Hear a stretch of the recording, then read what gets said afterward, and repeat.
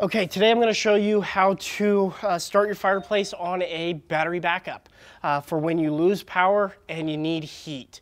What this is going to do is actually be able to start the fireplace, whether it be with a remote or a wall switch. What it won't do is use the blower, the lights, all the other accessories that come with the fireplace. So today we've got a Quadra-Fire insert. This one's going to swing open. There's other ones that you're just going to lift the front off.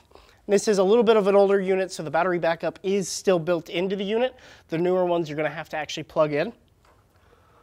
So it'll be right there close to the control module. You're going to pull out the battery backup and then slowly start inserting batteries.